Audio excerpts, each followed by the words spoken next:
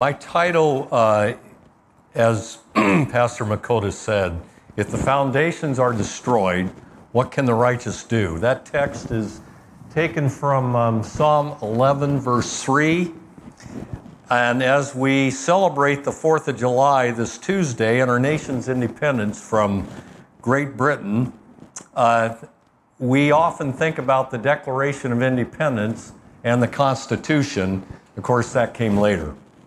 The term foundations in my text from Psalm 11:3 bears out a relationship between two words in the preamble of the Constitution. Those two words are established justice. Very important.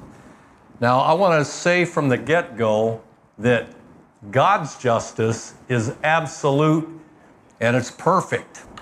Our Constitution's justice, and as you see today, is not perfect. And I believe God has a remedy for all of this.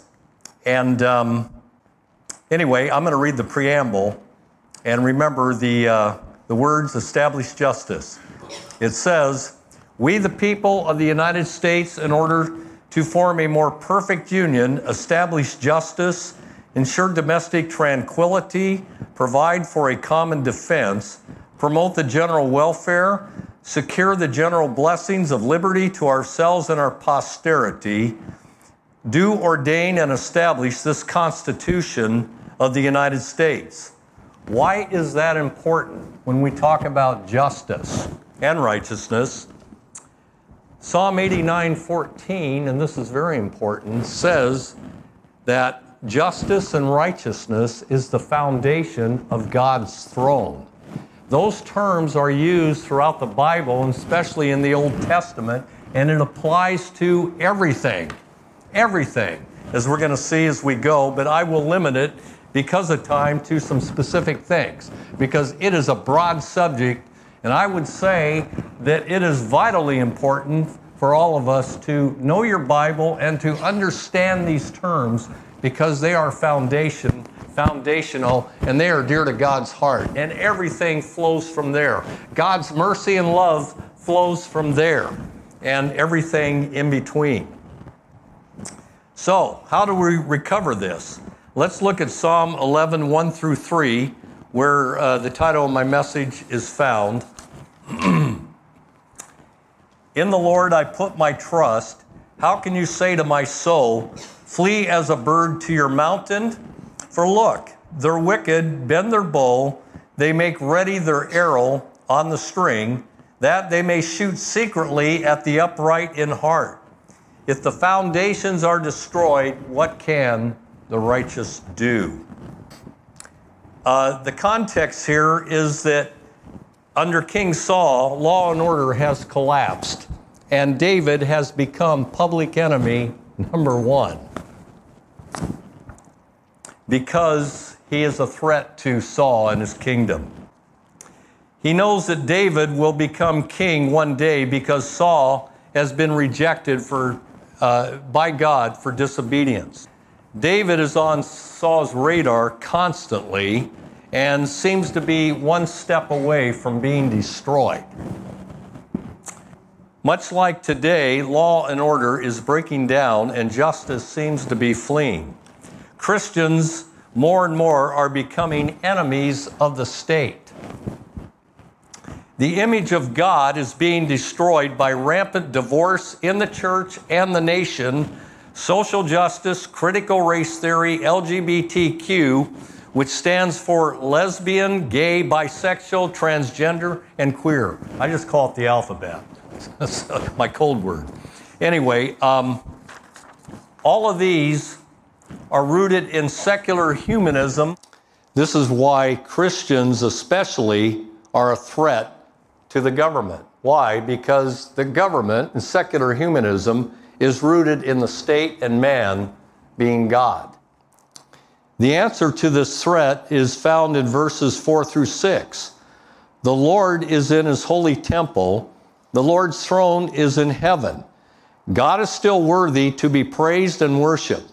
He still is ruling from the throne where righteousness and justice are its foundation. verses 4b through 5. His eyes behold, his eyelids test the sons of men. The Lord tests the righteous, but the wicked and the one who loves violence his soul hates.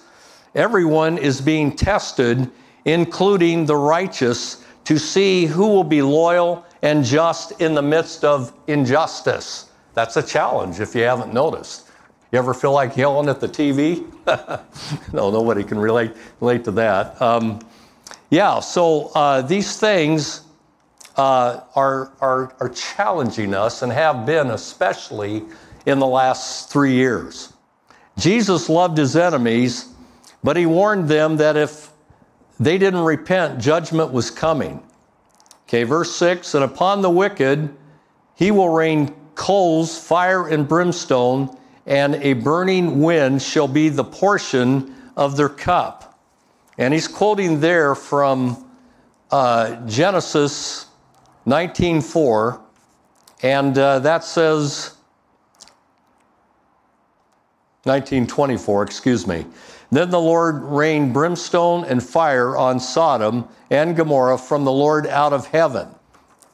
So that's what the imagery there is depicting, but it reminds me of the bombs that were dropped on Germany, on German cities in World War II, that many times ignited firestorms that caused it to get so hot that it went up to about 1900 degrees in the center.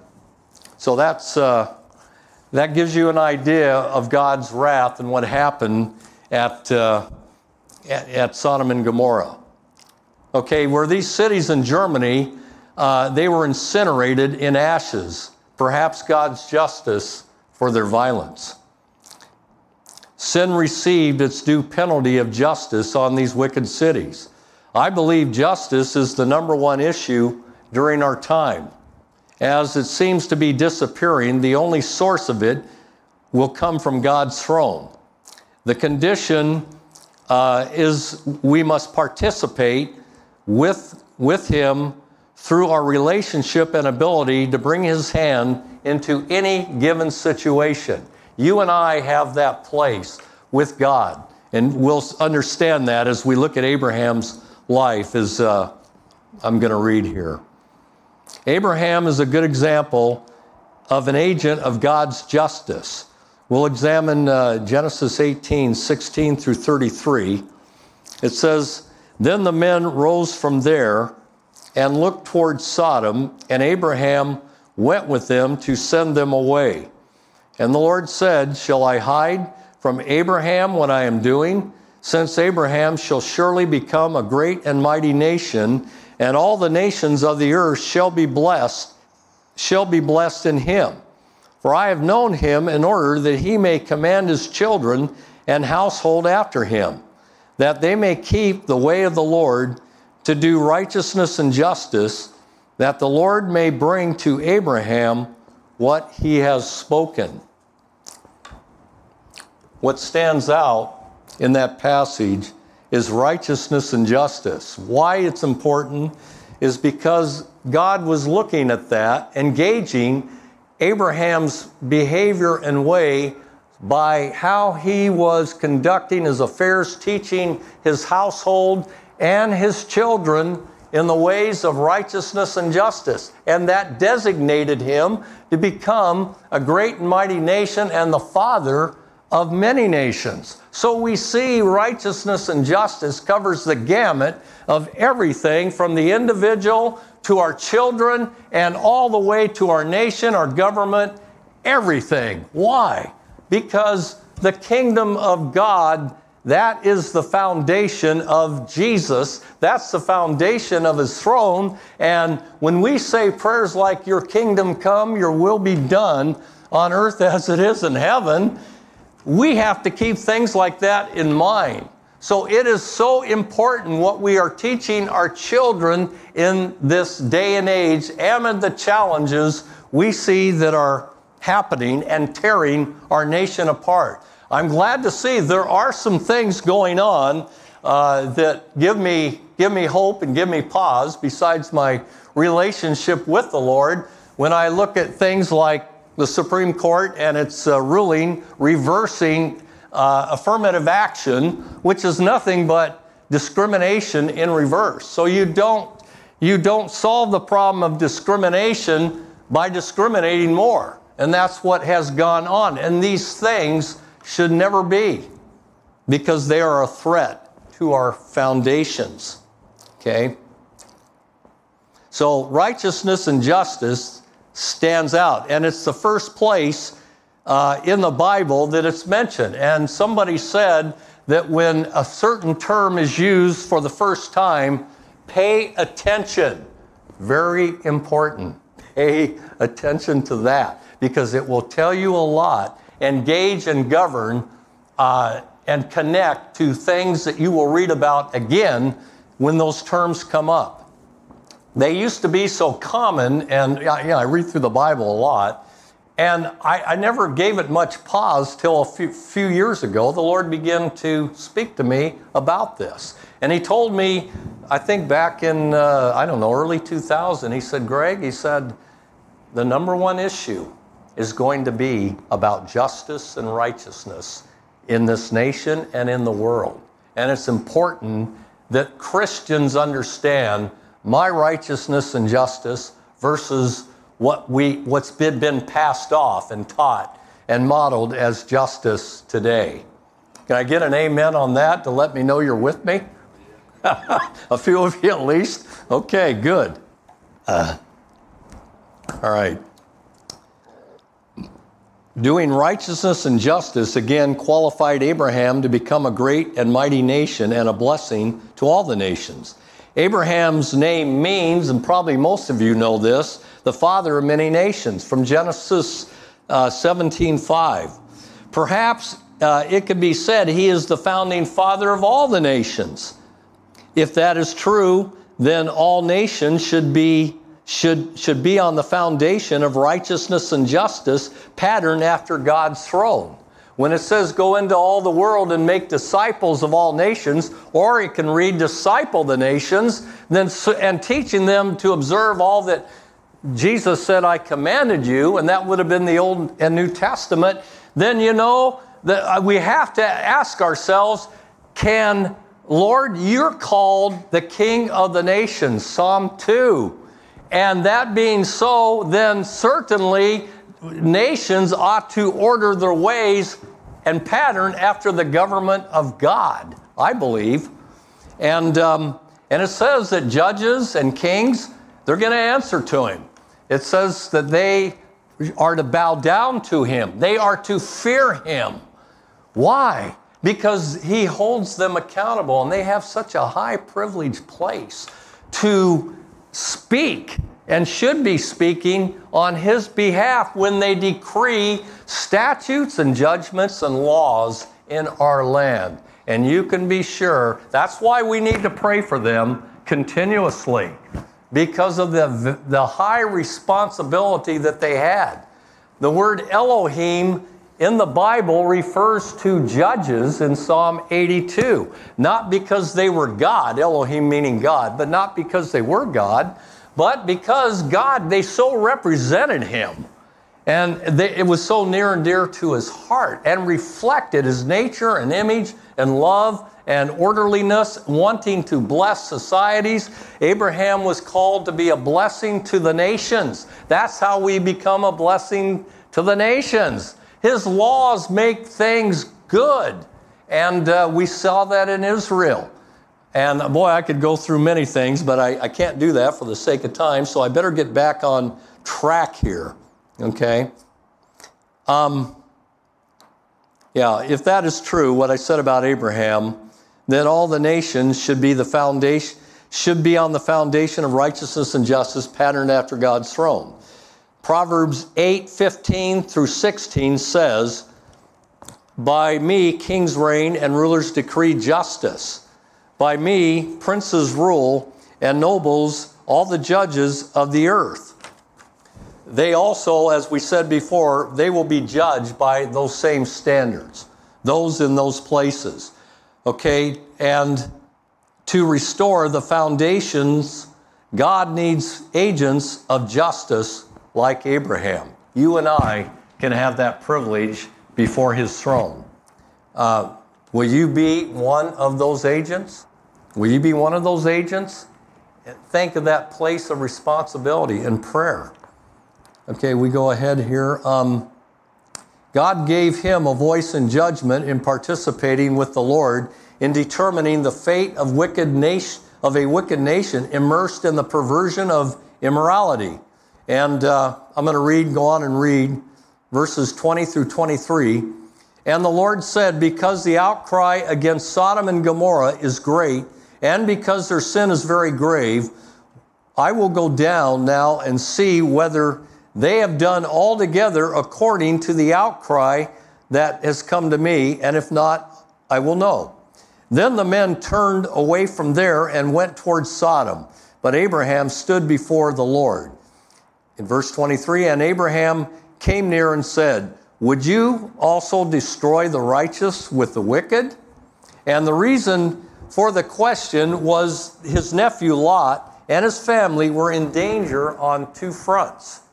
The first was God's wrath possibly being poured out on that nation, and of course Lot and his family lived there. The second danger was Lot's house was surrounded by all the people of Sodom intending to rape the two angels and Lot.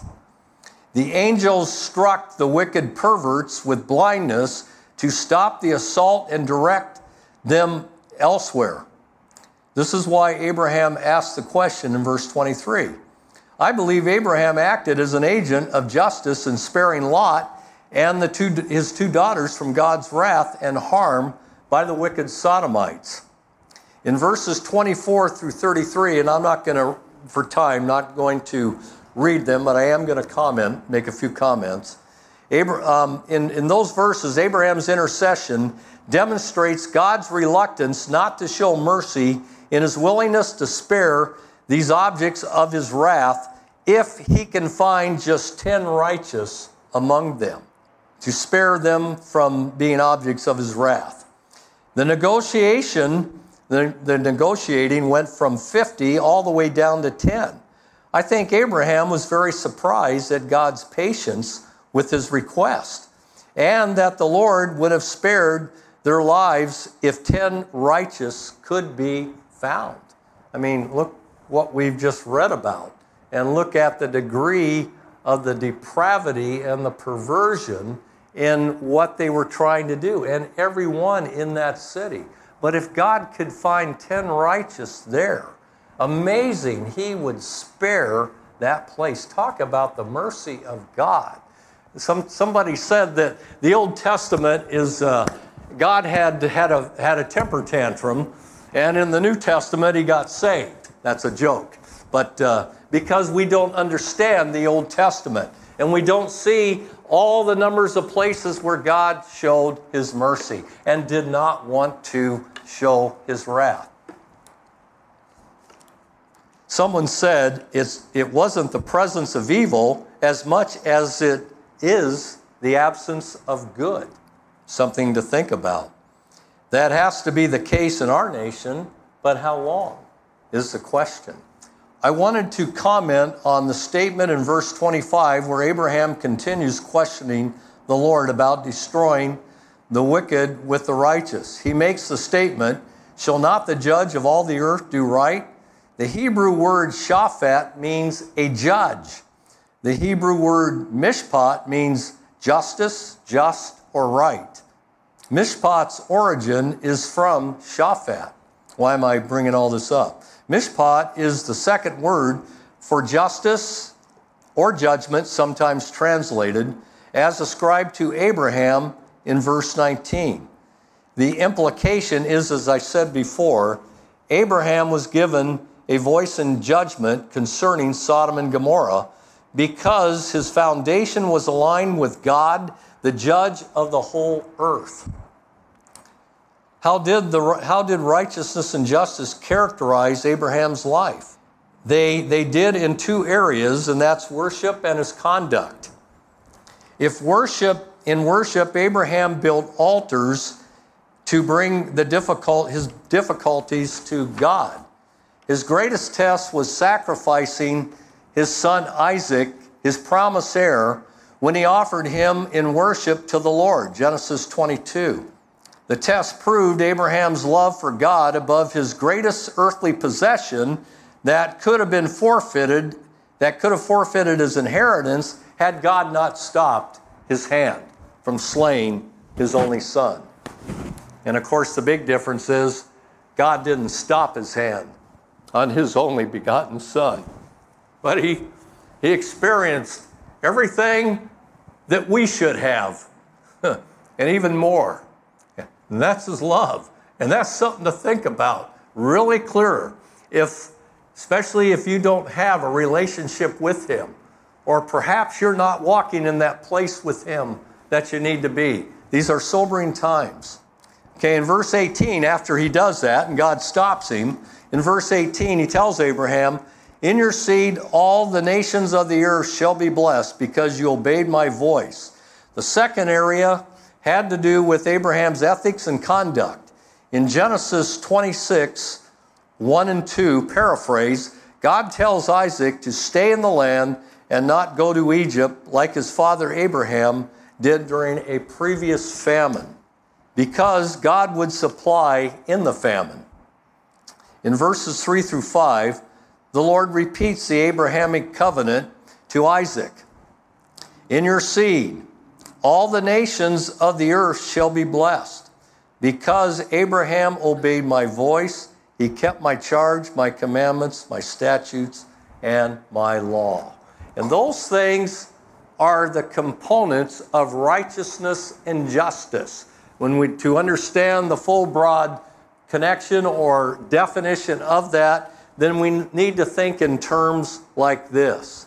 And, Moses told the people of Israel, the nations around you are going to say, "What God is there like your God that you can access any time?" And he will answer. And he will come and he will change impossible situations.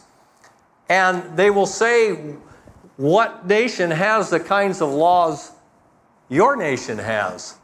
And that's exactly what happened when they came to Solomon, the Queen of Sheba. All the kings of the earth came to hear his wisdom, to see his splendor, to see his glory. Why? Because the Queen of Sheba said, God chose you because you do righteousness and justice.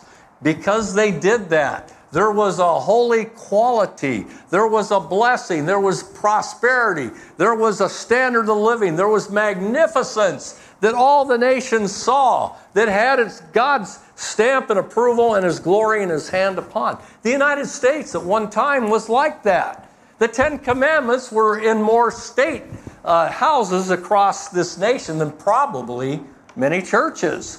So we need to revisit our history again. We need to teach it to our children, because these were the things that made us great at one time, and then it began to erode.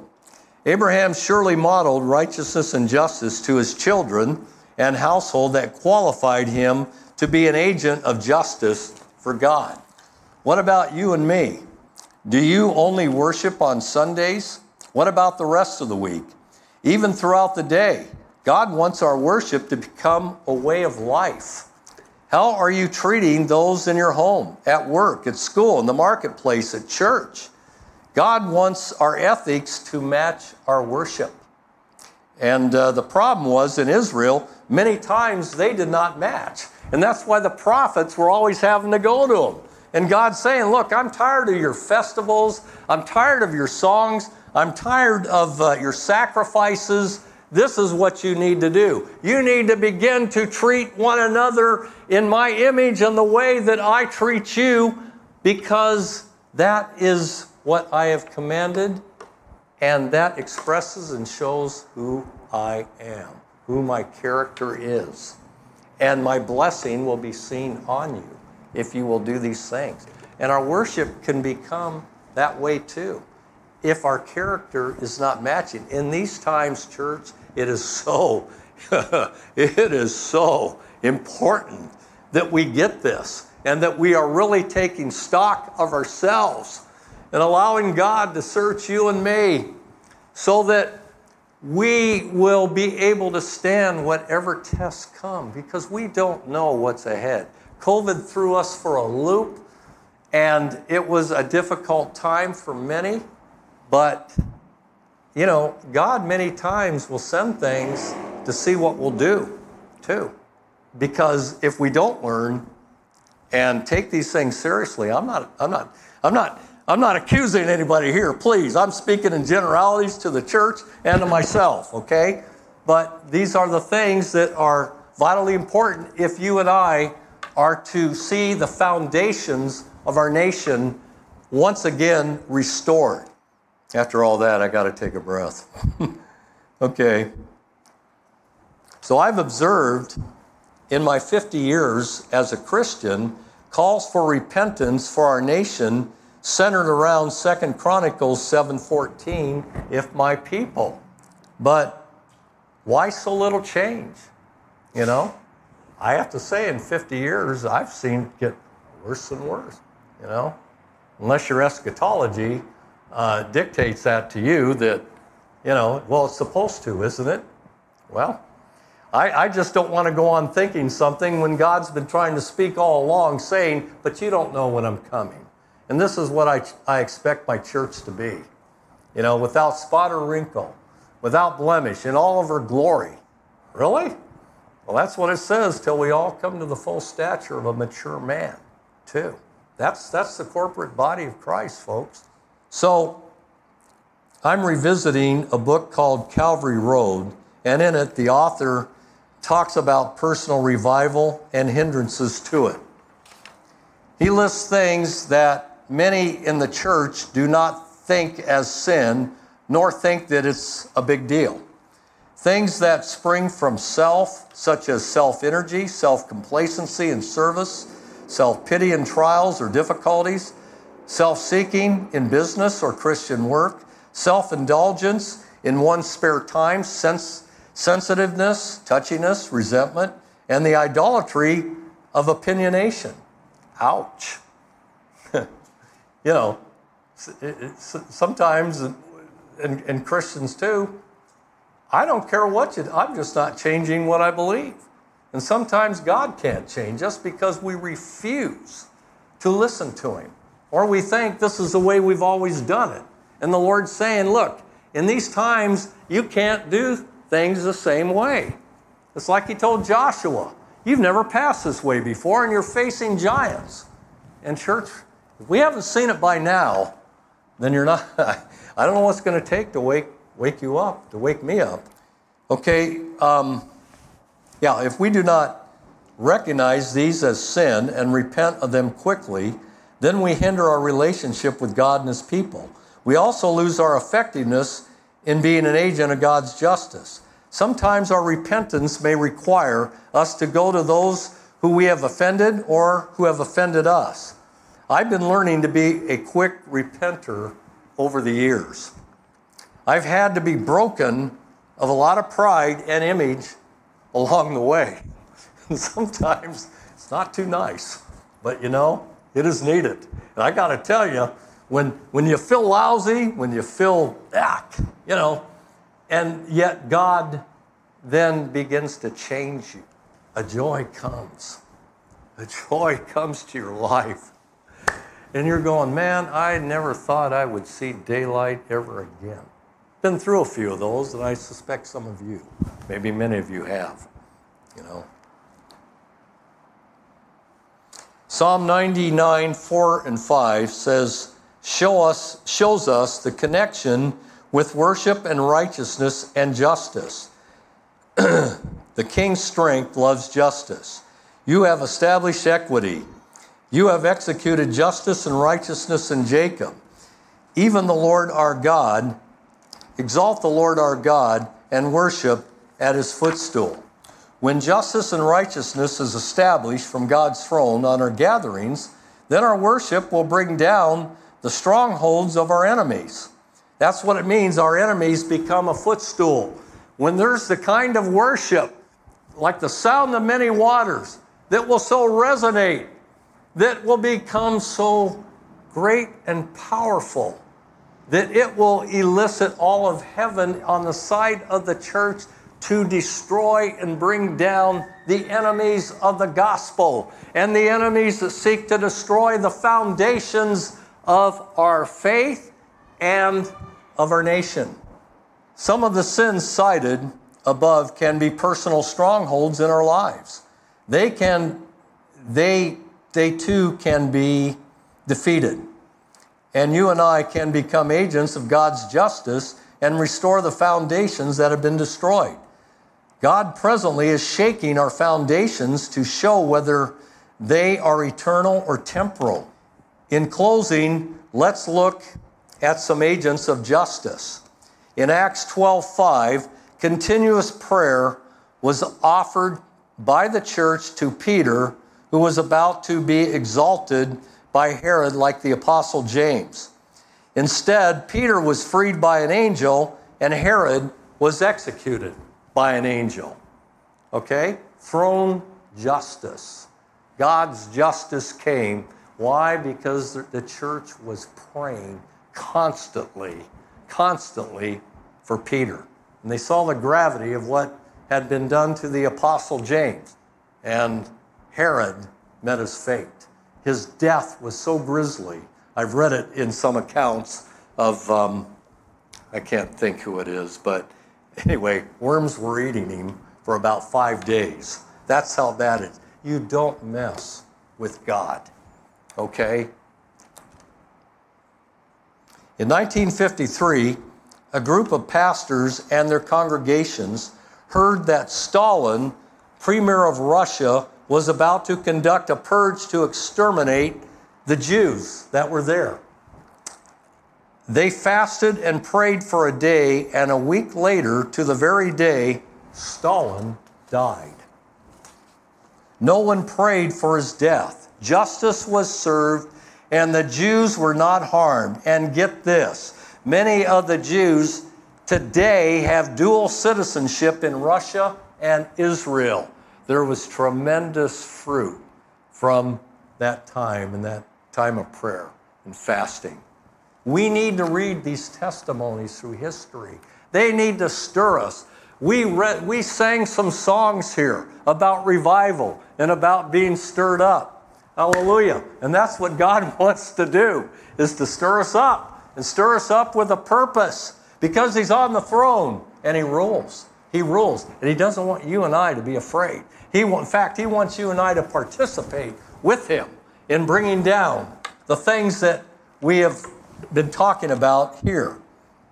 Another incident. In 1980, a Bible teacher taught a group of intercessors for Germany that if German people would repent together, east and west, they could destroy the strongholds of division that were keeping the Berlin Wall in place. They did, and God sent a strong prayer movement in East Germany that the secret police could not stop. Usually they haul them away, execute them, torture them, but they couldn't stop it. The wall collapsed in 1989 during this movement. It wasn't because of Reagan or Bush. They just happened to be on the receiving end, perhaps, of having a part in it. That's God's grace. But it was all the warfare of prayer and worship behind the scenes that brought down the powers of darkness that had kept these people enslaved and in bondage. Lastly, a young woman in my church in Catalina interrupted a deacon meeting I was conducting, and she was doubled up in agonizing pain. She said she had been to see 3 doctors over a stomach problem that had been prayed for, but no long-term relief. This had been going on for 2 years, unknown to me. I began reading scripture over her, and the more I read, the louder she got and the more intense the pain grew. I could feel the tenseness in the room with the deacons on edge, probably thinking, in fact, they told me later, probably thinking, why don't you call an ambulance or take her to the hospital? Well, that would have been the compassionate thing to have done, but she had had all that before. And the Holy Spirit was just driving me. You know, I couldn't stop. I was just, I was unstoppable. There was something driving me inside to see justice done in her behalf. And in the middle of it all, I recognized the loudness of her screams crying out, "Pain, pain, no, it's not working." And I knew that to be a demon. I could hear the Lord saying, that's the name of the spirit crying pain. I sensed boldness and authority rise up, and I casted the demon out of her, and instantly she was healed. She needed justice, not human compassion.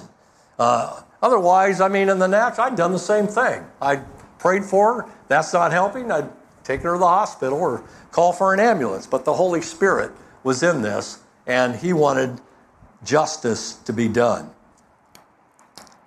So it was an honor to be an agent of justice in bringing a solution to my dear sister's problem that until then yielded no solution. There are many more testimonies that could be shared about impossible situations like our nation and the world we are facing today. The question we need to ask ourselves, church, do we want to just read about them, or do we want to be an agent of God's justice in restoring the foundations that he once established?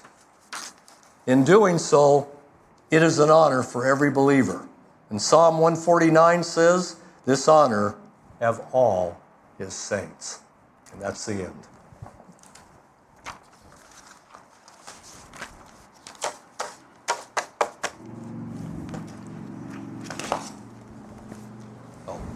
I'm going to pray. Would you bow your heads, please? Father in heaven, you're a good God. You're a loving God. But you're a just God too, Lord. And there are things that make you angry. And Lord, you're so jealous for each of us.